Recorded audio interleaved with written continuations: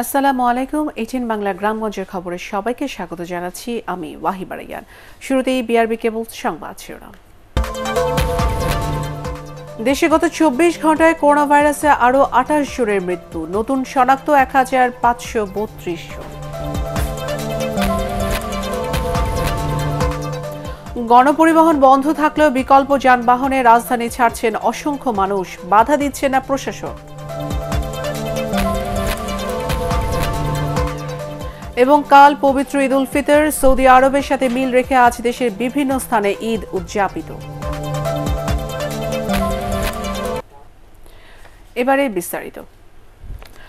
গত 24 ঘন্টায় এ পর্যন্ত সর্বোচ্চ আরও 28 জন করোনা ভাইরাসে আক্রান্ত হয়ে মারা গেছে।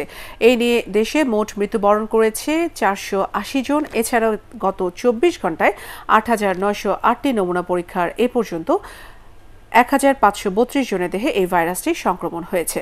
এই নিয়ে মোট আক্রান্তের সংখ্যা 31,737 জন দাঁড়িয়েছে। এছাড়া গত 24 ঘন্টায় সুস্থ হয়েছেন 415 জন। স্বাস্থ্য অধিদপ্তরের অনলাইন বুলেটিনে এসব তথ্য জানানো হয়।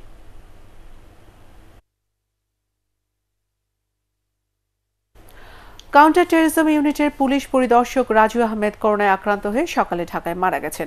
এছাড়া নারায়ণগঞ্জে করোনা ভাইরাসে আরও 2 জনের মৃত্যু হয়েছে। উপসর্গ নিয়ে সিলেট ও বরিশালে মারা গেছে 2 জন।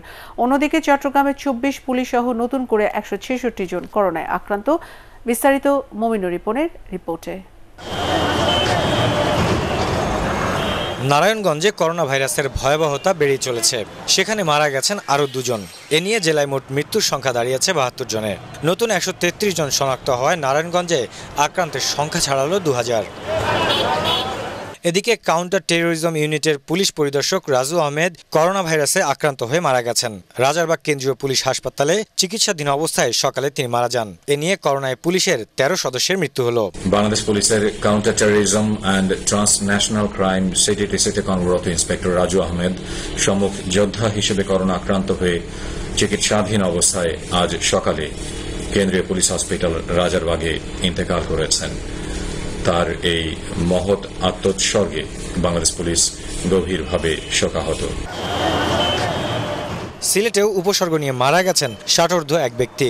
নতুন 18 জন সহ জেলায় আক্রান্তের সংখ্যা এখন 295। বরিশাল শেরেবাংলা মেডিকেলেও উপসর্গ নিয়ে একজনের মৃত্যু হয়েছে। সেখানে 3 জন নার্স ও পুলিশ সহ নতুন 9 জন করোনায় পজিটিভ হয়েছেন। এ নিয়ে বরিশাল বিভাগে আক্রান্ত 334 জন। এদিকে চট্টগ্রামে 24 পুলিশ সদস্য সহ নতুন শনাক্ত হয়েছেন 166 জন। জেলায় এই রোগীর সংখ্যা 1645। সুস্থ হয়েছেন 150 জন, মারা গেছেন 52 জন। এছাড়া নওগাঁয় 6 পুলিশ সহ 12, রাঙামাটিতে 7 পুলিশ সহ 10, রংপুরে 2 পুলিশ সহ 10, ময়মনসিংহ বিভাগের 4 জেলায় 34, ঠাকুরগাঁয়ে 10, সিরাজগঞ্জে 2 জন ডাক্তার ও 1 স্বাস্থ্য সহকারী সহ 6 জন, লক্ষ্মীপুরে 1 পুলিশ সহ নতুন করে 13 জন করোনা আক্রান্ত হয়েছেন। মমিনুর রিপন, ATN বাংলা। গণপরিবহন বন্ধ, তবু বিকল্প বাহনে ঈদের আগের দিনও রাজধানী ছাড়ছেন অসংখ্য মানুষ। করোনা মহামারীর মধ্যে কাউকে ঢাকার বাইরে যেতে কোনো রকম বাধা দিচ্ছে না প্রশাসন। তারপরও যানবাহন স্বল্পতায় ভোগান্তির অভিযোগ যাত্রীদের। প্রাইভেট কার বা মাইক্রোবাসের পাশাপাশি পিকআপ ভ্যান, মোটরসাইকেল, এমনকি অটো রিকশায় বাড়ি ফিরছে মানুষ। তাই এগুলোই হয়ে উঠছে গণপরিবহন। আরও জানাচ্ছেন শফিকুল ইসলাম শামীম। করোনা ভাইরাসের কারণে এখনো বন্ধ গণপরিবহন, তবুও থেমে নেই মানুষের ঈদ যাত্রা। যে যেভাবে পারছেন সেভাবেই রাজধানী ছাড়ছেন। দূরের পথে অধিকাংশ যাত্রী প্রাইভেট কার ভাড়া করে কিংবা মাইক্রোতে রওনা হন বাড়ির পথে।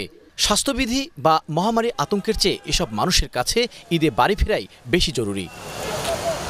তো মনে হয়ে যাইছে, মনে হলে কিছু করার নাই, যাইতে হবো। পরিবারের সাথে ঈদ করার জন্য যাচ্ছি। আমরা যে সচেতন নাগরিক হিসাবে আমাদের যাওয়া উচিত ছিল না, কিন্তু আমরা যেভাবে যাচ্ছি সেটা আমাদের জন্যই ভয়ঙ্কর এবং আমাদের এটা উচিত হচ্ছে না। বাড়ি যাইতেছি, বউ ছাল আছে, তাদের সাথে ঈদ করার জন্য যাইতেছি। অবশ্য কারো কারো স্বজন অসুস্থ থাকায় বাধ্য হয়ে ঈদের আগের দিন ঝুঁকি এবং ভোগান্তি মাথায় নিয়ে রওনা হতে হয়েছে তাদের। ঈদ করতে যাইতেছি না, আমি যাচ্ছি, আমার আব্বা অসুস্থ তাই দেখতে যাচ্ছি। বাচ্চা বাড়িতে অসুস্থ, এই জন্য খুব চাপের উপরে যাইতেছি। যেসব যুক্তিতে গণপরিবহন বন্ধ রাখা হয়েছিল তা অনেকটাই ভেস্তে গেছে ঈদ উপলক্ষে মহাসড়কে অন্য যানবাহনে ব্যাপক যাত্রী পরিবহনের কারণে। করোনা ভাইরাস পরিস্থিতিতে ঈদের আগের দিন যারা রাজধানী ছেড়েছেন তারা জীবনের ঝুঁকি নিয়ে রওনা হয়েছেন বিভিন্ন গন্তব্যে। ঈদ যাত্রায় সামাজিক দূরত্ব একেবারেই মানা হচ্ছে না। এক্ষেত্রে করোনা ভাইরাসের বিস্তার রোধ নিয়ে নতুন করে শঙ্কা তৈরি হয়েছে অনেকের মাঝে। শফিকুল ইসলাম শামীম, ATN বাংলা, ঢাকা। এক মাস সিয়াম সাধনা শেষে আগামীকাল পালিত হবে পবিত্র ঈদ উল ফিতর। তবে করোনা মহামারীর কারণে এবার ঈদকে ঘিরে থাকছে বাড়তি সতর্কতা। ঈদগাহ বা খোলা জায়গার বদলে এবার ঈদের নামাজ অনুষ্ঠিত হবে শুধুমাত্র মসজিদে। নামাজ শেষে করা যাবে না কোলাকুলি। এবার রাজধানীর জাতীয় ঈদগাহ ময়দানে নেই কোনো প্রস্তুতি বা কর্মব্যস্ততা। মুসল্লিদের নিরাপত্তার স্বার্থে স্বাস্থ্যবিধি ও বেশ কিছু নির্দেশনা দেওয়া হয়। এর মধ্যে আছে বাসা থেকে ওযু করে আসা, প্রত্যেকে নিজে জায়নামাজ নিজে নিয়ে আসা, সামাজিক দূরত্ব বজায় রেখে দাঁড়ানো সহ নামাজ শেষে কোলাকুলি বা হাত মেলানো থেকে বিরত থাকা। দূরত্ব বজায় রাখতে মসজিদ কর্তৃপক্ষকে প্রয়োজনে একাধিক জামাত আয়োজনেরও অনুমতি দেওয়া হয়েছে। আলেম ওলামাদের মতামত নিয়ে দেশবাসীকে আমরা আবেদন জানিয়েছি যে ঈদের নামাজ আপনারা নিকটস্থ যার যার নিকটের যে মসজিদ, এই মসজিদে আদায় করার জন্য আমরা কিছু শর্ত সাপেক্ষে আপনাদেরকে মুসল্লিদেরকে আমরা অনুরোধ জানিয়েছি। সৌদি আরবের সাথে মিল রেখে দেশের বিভিন্ন স্থানে আজ ঈদ উদযাপিত হচ্ছে। বরিশাল বিভাগের ৬০টি গ্রামে অর্ধ লক্ষাধিক পরিবার ঈদ উল ফিতর পালন করছে। সামাজিক দূরত্ব বজায় রেখে সকাল ৯:৩০ থেকে ১০:৩০ মধ্যে বিভিন্ন মসজিদে ঈদের জামাত অনুষ্ঠিত হয়। এর মধ্যে বরিশালের ১৯টি, ভোলার ১০টি, পটুয়াখালীর ২২টি ও পিরোজপুরের ৯টি গ্রামে ঈদ জামাতের আয়োজন করা হয়। পরে দেশের উন্নতি ও শান্তি, সমৃদ্ধি ও মুসলিম উম্মার শান্তি কামনা করে বিশেষ মোনাজাত করেন ধর্মপ্রাণ মুসল্লিরা। চাঁদপুরের ৪০টি গ্রামের সামাজিক দূরত্ব বজায় রেখে উৎসব মুখর পরিবেশে উদযাপিত হচ্ছে পবিত্র ঈদ উল ফিতর। হাজীগঞ্জের সাদরা দরবার শরীফ সংলগ্ন বাইতুল মামুর জামে মসজিদে সকাল ৯:৩০টায় ঈদের প্রথম জামাত অনুষ্ঠিত হয়। পরে হাজীগঞ্জ, ফরিদগঞ্জ, মতলব, কচুয়া ও শাহরিয়াস্তি সহ ৫ উপজেলার বিভিন্ন মসজিদে ঈদ জামাতের আয়োজন করা হয়। নারায়ণগঞ্জের ফতুল্লার লামাপাড়া এলাকায় সকাল ১:৩০টায় স্বাস্থ্যবিধি মেনে হযরত শাহ সুফি মমতাজিয়া এতিমখানা ও হেফজখানা মাদ্রাসার ঈদ উদযাপন করেন জাহাগিরিয়া তরিকার অনুসারীরা। প্রতি বছরের মতো এবারও গাজীপুরের টঙ্গী, ঢাকার কেরানীগঞ্জ, পুরাতন ঢাকা, ডেমরা, সাভার ও নারায়ণগঞ্জের রূপগঞ্জ, বন্দর এবং সোনারগাঁ থেকে মুসল্লিরা ঈদ জামাতে অংশ নেন। সৌদি আরবের সাথে মিল রেখে জামালপুরের সরিষাবাড়ী উপজেলার 10টি গ্রামে ঈদ উল ফিতরের জামাত অনুষ্ঠিত হয়েছে। সকাল 7টায় পৌরসভার বলারদিয়া এলাকার ঈদের জামাত অনুষ্ঠিত হয়। পরে দেশের শান্তি ও সমৃদ্ধি কামনায় মোনাজাত করা হয়।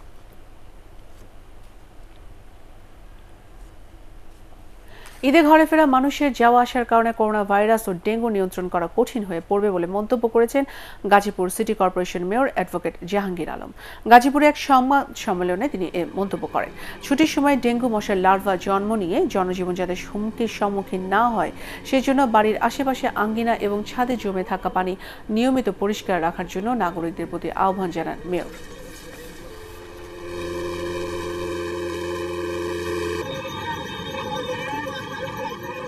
গার্মেন্টস ছুটি হয়ে গেছে, হাজার হাজার লক্ষ লক্ষ মানুষ কিন্তু আবার তার গ্রামের বাড়িতে যেভাবে হোক তারা চলে যাচ্ছে এবং দেখা যায় আবার ঈদের পরে তারা আবার চলে আসবে। সেই হিসাবে আমি মনে করি এখানে যে করোনা যে পজিটিভ এবং নেগেটিভ এটা কন্ট্রোল করা খুব কঠিন অবস্থা হবে। বরিশালে করোনা ছড়িয়ে পড়ছে নগর থেকে গ্রামে। প্রতিদিন সেখানে আক্রান্তের সংখ্যা বাড়ছে। গত 10 মে অল্প পরিসরে দোকান ও মার্কেটগুলো খুলে দেওয়ার পর থেকেই জেলার করোনা আক্রান্তের সংখ্যা বাড়তে থাকে। স্বাস্থ্যবিধি ও সামাজিক দূরত্ব না মেনে বেশিরভাগ মানুষই বাজারে কেনাকাটা শুরু করে। এতে পরিস্থিতি খারাপ হতে থাকলে জেলা প্রশাসন গত 19 মে গণবিজ্ঞপ্তির মাধ্যমে বরিশালের সকল দোকানপাট, শপিং মল ও মার্কেট যানবাহন চলাচল বন্ধ ঘোষণা করে। তাতে পরিস্থিতির কোনো উন্নতি হয়নি। এরপর গোটা নগরের ফুটপাতে বসে বিভিন্ন দোকান। সেসব দোকানে দেখা যাচ্ছে মানুষের উপচে পড়া ভিড়। এ কারণে করোনা সংক্রমণ বেড়ে চলছে। নাটোরে ঈদ কেনাকাটায় সকাল থেকে বিভিন্ন শ্রেণী পেশার মানুষের ঢল নামে মার্কেটগুলোতে। রোজার শেষ দিন তাই মুদি দোকান থেকে তৈরি পোশাকের দোকান সবখানেই মানুষের উপচে পড়া ভিড়। প্রশাসনিকভাবে কিছুটা ছাড় পাওয়া সব করোনার ভয়, আতঙ্ক ও স্বাস্থ্যবিধি সব পিছনে ফেলে কেনাকাটার প্রিয় এসব মানুষ বের হয়ে আসে ঘর থেকে। শরীয়তপুরের নড়িয়ায় 20টি মসজিদে ধর্ম মন্ত্রণালয়ের পক্ষ থেকে প্রধানমন্ত্রীর বিশেষ বরাদ্দের 6,20,000 টাকার আর্থিক অনুদানের চেক হস্তান্তর করা হয়েছে। হস্তান্তর করেন পানি সম্পদ উপমন্ত্রী AKM এনামুল হক শামীম, উপজেলা নির্বাহী কর্মকর্তা জয়ন্তী রূপা রায়, উপজেলা চেয়ারম্যান AKM ইসমাইল হক ও পৌর মেয়র শহীদুল ইসলাম বাবু। এ সময় উপস্থিত ছিলেন। এর আগে উপমন্ত্রী শহীদ মিনার চত্বরে তার ব্যক্তিগত তহবিল থেকে করোনায় কর্মহীন হয়ে পড়া বিভিন্ন পেশার 200 শ্রমিকের মাঝে খাদ্য সামগ্রী ও বিএল উচ্চ বিদ্যালয়ের 95 ব্যাচের শিক্ষার্থীদের উদ্যোগে অসহায় দুস্থদের মাঝে ঈদ সামগ্রী বিতরণ করেন। রংপুরে করোনায় আক্রান্ত রোগীদের বাড়ি বাড়ি গিয়ে ঈদ উপহার পৌঁছে দিয়েছে Rangpur city corporation mayor Mostafizar Rahman Mostafa ও জেলা প্রশাসক আসিফ আহসান। নগরে নিউ জুম্মাপাড়া, পূর্ব শালবন, জলকর এলাকার রোগীদের বাড়িতে তারা এ উপহার পৌঁছে দেন। সিটি কর্পোরেশনের প্রধান নির্বাহী কর্মকর্তা রুহুল আমিন মিয়া সহ অন্যান্যরা এ সময় উপস্থিত ছিলেন। নগরীর 213 জন করোনা আক্রান্ত রোগীর বাড়িতে প্রধানমন্ত্রী দিয়ে এ উপহার সামগ্রী পৌঁছে দেওয়া হবে বলে জানিয়েছে সিটি কর্পোরেশন। যশোরে ঘূর্ণিঝড় আমপানে তাণ্ডবে ব্যাপক ক্ষতি হওয়া ঘরবাড়ি মেরামত করে দিচ্ছে সেনাবাহিনী। যশোর 55 পদাতিক ডিভিশনের সেনা সদস্যরা 8টি দলে বিভক্ত হয়ে জেলার 8 উপজেলায় ক্ষতিগ্রস্তদের বাড়ি চিহ্নিত করে এ কাজে অংশ নিচ্ছে। গত শুক্রবার থেকে একযোগে এ কার্যক্রম চালানো হচ্ছে। একই সাথে ক্ষতিগ্রস্তদের মাঝে নগদ অর্থ ও খাদ্য সহায়তা প্রদান করছেন তারা। ঘূর্ণিঝড় আমপানে যশোর জেলার প্রায় 5 লক্ষাধিক কাঁচাপাকা ঘরবাড়ি ক্ষতিগ্রস্ত হয়েছে। কুমিল্লার লালমায়ে সেনাবাহিনীর 16 প্যারা পদাতিক ব্যাটালিয়নের উদ্যোগে বিনামূল্যে ঈদ উপহার পেলেন 400 অসহায় পরিবার। শনিবার বিকেলে উপজেলার হরিশ্বর সরকারি প্রাথমিক বিদ্যালয় মাঠে এসব সামগ্রী বিতরণ করা হয়। একই দিনে জেলার 7 উপজেলার 13টি এতিমখানায় প্রায় 400 এতিম শিশুর মাঝে ঈদের খাদ্য ও নগদ অর্থ বিতরণ করে সেনাবাহিনীর এই ইউনিট।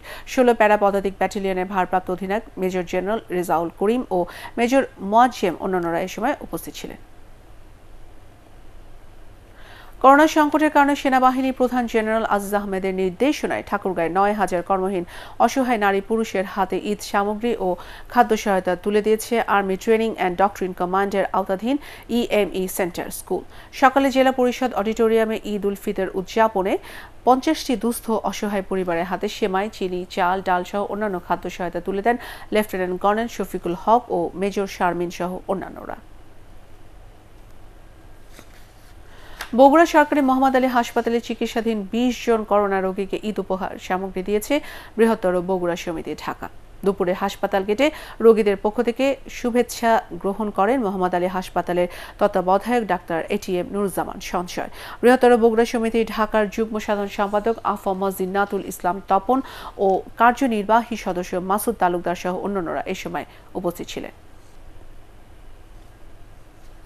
সিরাজগঞ্জের শাহজাদপুরে পূর্ব শত্রুতার জের ধরে দুপক্ষের মধ্যে সংঘর্ষে এক বৃদ্ধ নিহত হয়েছে। এ ঘটনায় আহত হয়েছে 5 জন। আহতদের স্থানীয়ভাবে চিকিৎসা দেওয়া হয়েছে। নিহত নাজিমউদ্দিন এলাকার খলিলুর রহমানের ছেলে।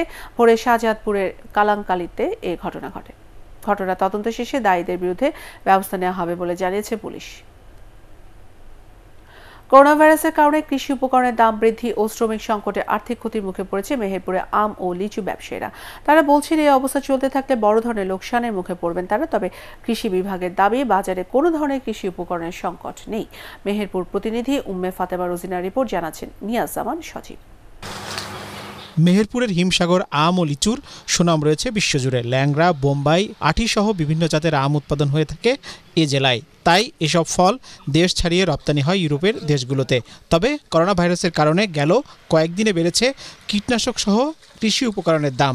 রয়েছে শ্রমিক সংকট। ভাইরাসের কারণে আমরা বিক্রি করতে পারবো কিনা, এটা তো আমরা খুব সমস্যার মধ্যে আছি আর কি। দেশের পরিস্থিতি অনুপাতে আমরা খুব টেনশনে আছি, যেহেতু বহু টাকার বাগান কিনা হয়েছে। ঢাকায় যে কোনো খরিদ্দার পাবে কিনা, বিক্রেতা পাবে কিনা, বিক্রি হবে কিনা, এলে আমরা চিন্তিত। এদিকে লিচু বাগান মালিকরা বলছেন গাছে গাছে গুটি আসার পরই ব্যবসায়ীদের কাছে বাগান বিক্রি করে দেন তারা। করোনা ভাইরাসের কারণে এবছরে বাইরের কোনো ব্যবসায়ীও আসছেন না এ জেলায়। একদিকে করোনা ভাইরাসের আক্রান্তের ভয়, অন্যদিকে ব্যবসায়ীরা এই বাগানে আসতে ভয় করছে এবং লেবাররা ভয়ে করোনা আতঙ্কে কাজ করতে যাচ্ছে না, যার ফলে লেবারের খরচও বেশি। বাজারে কোনো কৃষি উপকরণের সংকট নেই দাবি করে কৃষি কর্মকর্তারা বলছেন বাগান মালিকরা ক্ষতিগ্রস্ত হলে তাদের সহযোগিতা করা হবে। ক্ষতিগ্রস্ত হওয়ার এখন পর্যন্ত কোনো আশঙ্কা যেহেতু করা যাচ্ছে না, তালিকা পরবর্তীতে সময় সুযোগ মতো পরিস্থিতি অনুযায়ী ব্যবস্থা গ্রহণ করা হবে। এই সংকট কাটিয়ে উঠতে সরকারি সহায়তা বাড়ানো হবে এমন আশা করে ব্যবসায়ীরা। নিয়াজ জামান সজীব, ATN বাংলা। উজানে ভারী বৃষ্টি হওয়ায় সীমান্ত নদীসহ সুনামগঞ্জের নদ নদীগুলোতে পানি বাড়ছে। সকালে সুনামগঞ্জ শহরের পাশ দিয়ে বয়ে যাওয়া সুরমা নদীর পানি বিপদসীমার 33 সেন্টিমিটার উপর দিয়ে প্রবাহিত হচ্ছিল। পানি উন্নয়ন বোর্ড জানায়, ভারতের চেরাপুঞ্জিতে বেশি বৃষ্টি হওয়ায় সুনামগঞ্জের নদীর পানি দ্রুত বৃদ্ধি পাচ্ছে। বৃষ্টিপাত অব্যাহত থাকলে পানি আরও বাড়বে বলেও জানান সুনামগঞ্জ পানি উন্নয়ন বোর্ডের নির্বাহী প্রকৌশলী সাবিবুর রহমান। পরবর্তী সংবাদ দেখার আমন্ত্রণ জানিয়ে এখনকার মতো শেষ করছি। সবাই ঘরে থাকুন, নিরাপদে থাকুন, ATN বাংলার সঙ্গে থাকুন। ATN বাংলা সংবাদ ইউটিউবে দেখতে ব্রাউজ করুন, youtube/ATN Bangla News। ধন্যবাদ।